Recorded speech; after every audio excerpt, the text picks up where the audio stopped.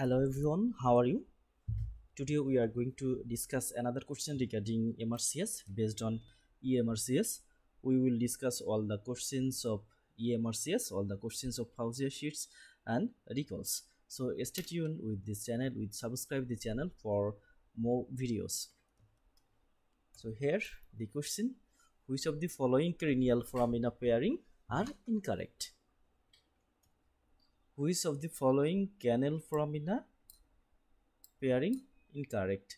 That means in case of cranial foramen or foramen in the skull base, which of the foramen and which of the content is not correct according to the followings. So here the options: carotid canal and internal carotid artery, foramen ovale and mandibular nerve, optic canal and ophthalmic artery, optic canal and ophthalmic nerve, and foramen rotundum and maxillary nerve. So here we can see a picture. In this picture we can see this is the internal carotid artery, and it arises from the common carotid artery. From this artery, common carotid artery bifurcate into external carotid artery and internal carotid artery. Internal carotid artery enters into cranial cavity through a canal. Here we can see this is the canal.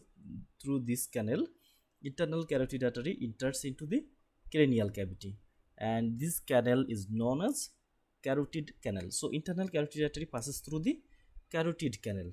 In the second picture we can see this is the internal carotid artery. The internal carotid artery arises from the common carotid artery and it passes through this canal.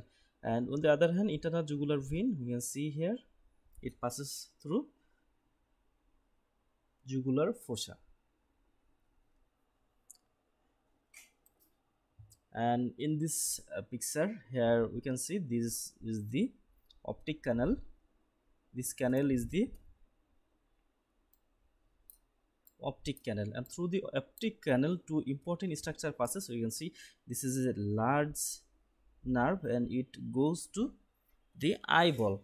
So this is called optic nerve. So through the optic canal optic nerve passes, and we can see another vessel is going, another artery is going to through the optic canal, and this artery is known as ophthalmic artery. So through the optic canal, optic nerve and ophthalmic artery, the two structure passes. No other nerve passes through the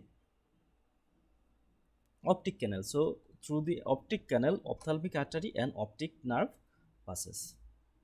So here we can see foramen rotundum, and through the rotundum the maxillary division of trigeminal nerve passes, and the mnemonics here ROMAX.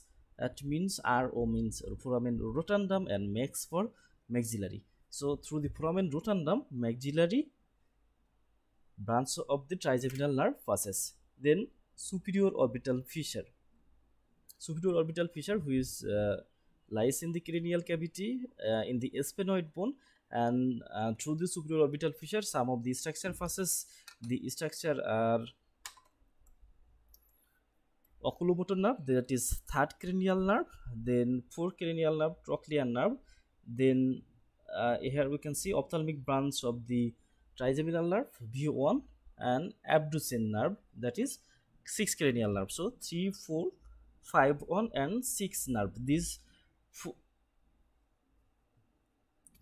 4 nerve passes through the superior orbital fissure, and some other artery or vessels we can see: recurrent meningeal artery, lacrimal frontal and nasociliary nerve, and these nerve are the branches of the ophthalmic nerve and superior ophthalmic bone. So this structure passes through the superior orbital fissure. So our final answer here we can see the optic canal and ophthalmic nerve, because in through the optic canal optic nerve and ophthalmic artery passes, but no other nerve passes. And other options are carotid canal, internal carotid artery, it is true. Foramen ovale, mandibular nerve, it is also true. Optic canal and ophthalmic artery, it is true. And foramen rotundum and maxillary nerve, they are true. So the false answer here is optic canal and ophthalmic nerve. Thank you all.